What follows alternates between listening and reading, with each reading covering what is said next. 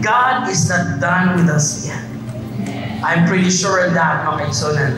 Next year is going to be one of the greatest year, I believe.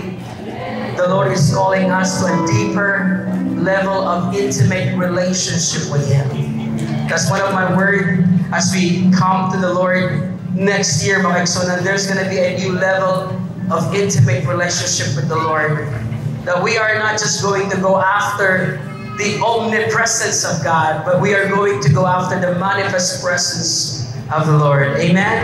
Abot ko man tanang panganduyog dungog, tuaw ning kasing-kasing ikaw ra gihapon. We are not meant to only carry the light, but to bring the light to all people and places where darkness is. Now, being the light of the world doesn't need to be in a passive mode, but it should be in an active, or I would say interactive mode. Sama, hiwalay sama, walay sama sa iyo.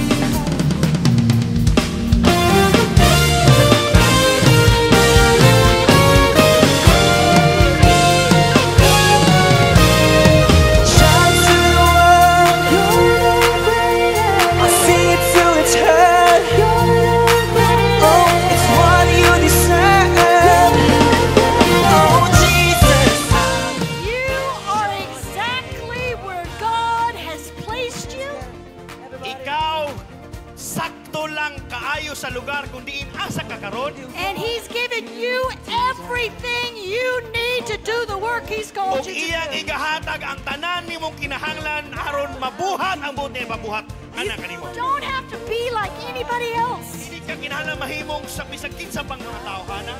You are God's treasure.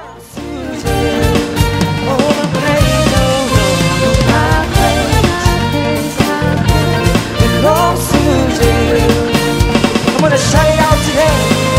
Shout to the world, you're the greatest. Why did God grace us?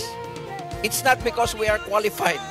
The more we think that we are not qualified or unqualified, the more nga maka-appreciate kita that it is the grace of God.